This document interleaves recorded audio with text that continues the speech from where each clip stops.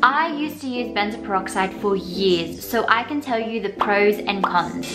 Don't bake your skin, bake Banish. Welcome back to the Acne channel. It's your girl Liz, aka Pretty Progress 23. So most of you guys know the two main topical treatments, which is salicylic acid and benzoyl peroxide. This video is solely going to focus on benzoyl peroxide, whether it works, whether it delivers long-term results, the drawbacks of benzoyl peroxide, and what you should kind of look out for. And I hope this video is going to be super informative. Okay, so I'm going to go right into the pros. Number one, benzoyl peroxide works relatively fast. Salicylic acid is great for exfoliating pores, clearing up blackheads and whiteheads, but benzoyl peroxide does that as well. So benzoyl peroxide not only exfoliates the pores, blackheads and whiteheads, it also kills the acne causing bacteria. It works great for treating inflammatory acne, and because it's quite potent, it kind of allows your pimple to diminish in a smaller size at a really quicker rate. You can use benzoyl peroxide as a spot treatment and as an all over treatment as well. I like to apply a thin layer across my cheeks and my forehead and my nose. I personally saw results within 2 to 3 weeks using benzoyl peroxide. I'm going to insert a video. So it was painful, swollen pimples underneath my skin, and I also had them come up to the surface. So these nodules became a cyst, and after using benzoyl peroxide twice a day, so once in the morning and once at night, my pimples started decreasing in size and it was less inflamed. But even though I had these really quick results, I also had many drawbacks, which I'm going to mention later in the video. I'm going to hop onto another positive point with benzoyl peroxide, and that leads me to number two. It's anti-inflammatory. So as I said, with active pimples, it's quite swollen, red, inflamed. And with benzoyl peroxide, there is an anti-inflammatory agent. So with my cystic acne, when I had it a couple of years ago, it was really, really red, inflamed, and it's so painful. Like, Sucker motherfucker! You shouldn't! Oh, I hate you! We talk about emotional pain when it comes to severe cystic acne, but also the physical throbbing that we feel underneath our skin, like, made me cry myself to sleep at night, and it was just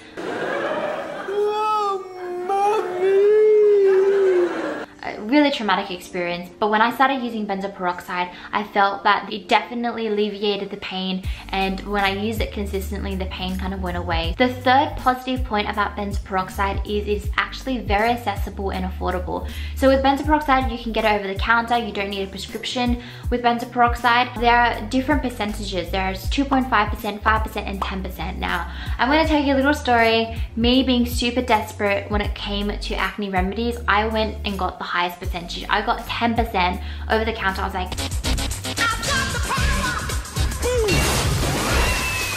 and that was one of my biggest mistakes.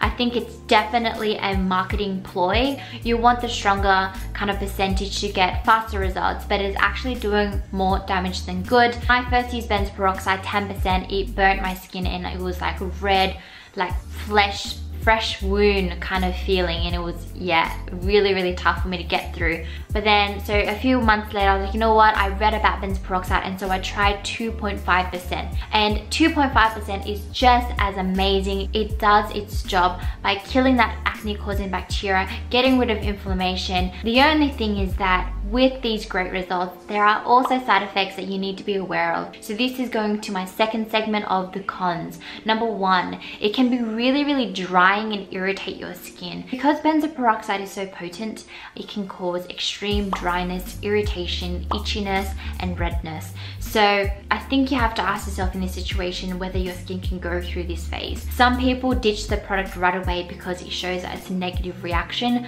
Personally, I mean, this is just my personal story, and just an FYI that I don't recommend this for you guys, but I had to go through the itchiness and the redness and the dryness in order to get the results that I did with benzoyl peroxide. My skin felt itchy around my neck, and I can just remember wanting to scratch it at night with, you know, 2.5% to 5% benzoyl peroxide. But I saw results. I saw that my inflamed zits flattened down, and then I realized the best way to actually actually reduce the severity of the itchiness and the redness is follow up with an amazing moisturizer. Moisturizing cancels out that dryness, that redness and the itchiness, and I use Cetaphil, and Cetaphil is also from your local drugstore, your chemist, and it's very, very accessible. So when I combine those two, benzoyl peroxide with Cetaphil, I didn't experience those side effects. But if you're not using a good moisturizer, you might go through these drawbacks, so just be very, very wary. And again, steer away from 10% benzoyl peroxide. It does more damage than good. It's a marketing ploy. 2.5 to 5% is just as good.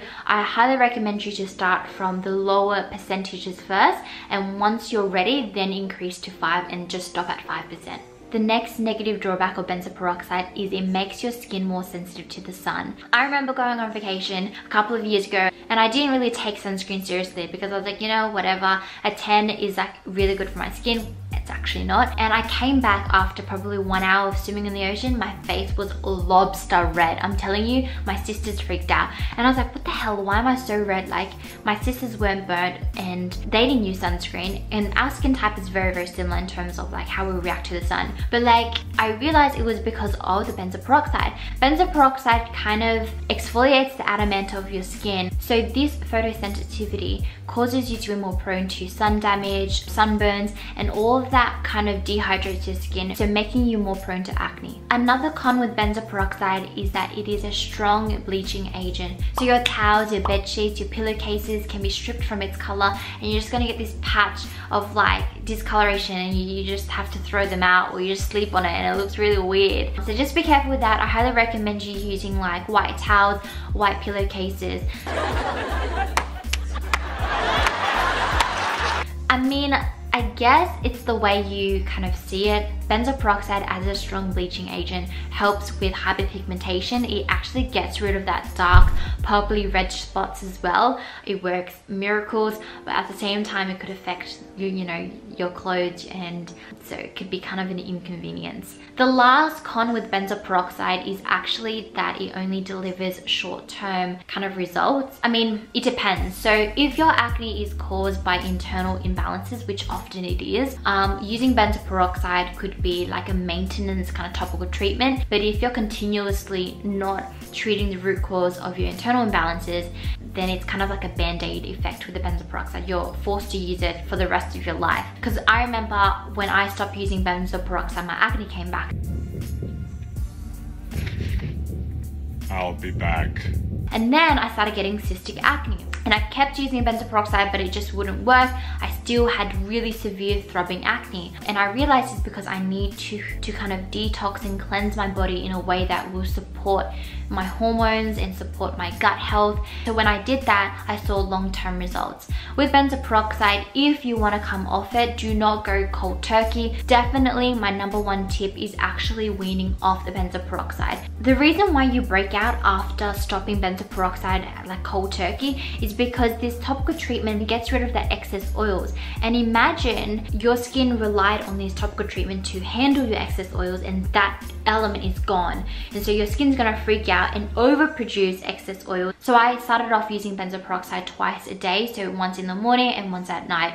Eventually I did once every night, and then every other day, and eventually 3 times a week, and eventually I didn't use it at all. So my acne has been kept at bay without this dependency on benzoyl peroxide. Also, I wanted to mention that with benzoyl peroxide, I have 2 main recommendations that I like to use. So this one is called Benzoyl AC. This is just from my local chemist, and it's pretty much empty now because I haven't used it for such a long time. And this is not sponsored whatsoever. It's just my personal experience with these 2 brands. The other one is acne.org. They have done miracles for my skin. I used to use their regimen, but again, I stopped using it because my skin was way too reliant on it, and so I found other methods that helped me heal my skin. Just some minor tips as well: avoid sensitive areas such as your eyes and your lips. They become very, very irritated and red quickly, so just steer clear of that. I think that's all for today. Whatever method you pick, I hope it works for you. Big kisses, mwah, and see you guys next time. Bye.